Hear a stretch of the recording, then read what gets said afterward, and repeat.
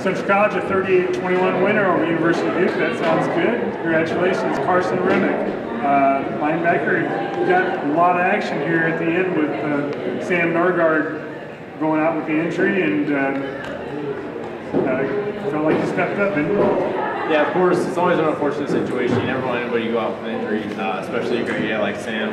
I learned so much from him, and he helped me a lot, him and Tyler.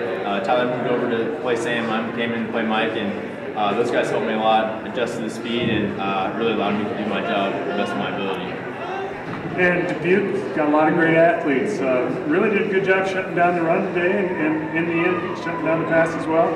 Yeah, we knew going in that it's going to be a really physical game. They're really physical up front. The running backs run hard. I think they're second in the conference in rushing, behind Luther, of course. And we knew that stopping the outside zone, setting the edge, that was going to be a big emphasis for us. And I think we did a good job of that today. And after losing to Dubuque last year, when we made a lot of turnovers and got some takeaways, had to feel good to get those 2 defensive takeaways in the second half.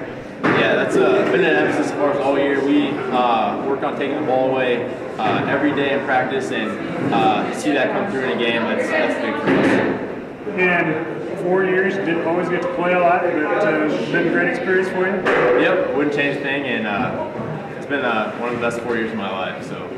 And what are you going to miss about playing on this field? Just the guys, you know.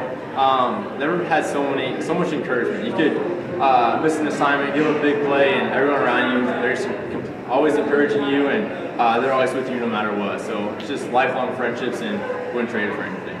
Well, congratulations. You're a big reason this team finished 7-3, 4-game win streak. Lots to be proud of. Congratulations. Good, thank you very much.